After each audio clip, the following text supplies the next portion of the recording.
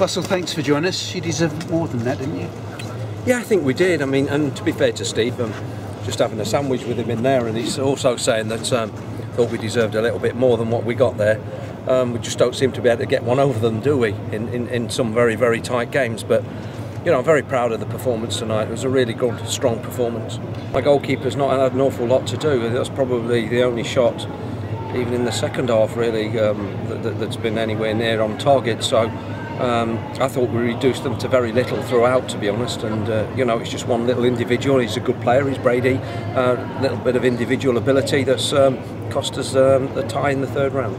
Party, obviously, the league, the last thing you wanted was extra time. Yeah, both of us, really. That's tough. We've got to look after them, obviously, the group now between now and Saturday, because we've got a very important game at Colchester. Look, at the end of the day, you saw the crowd at the end of the game. There's standing ovation for the team.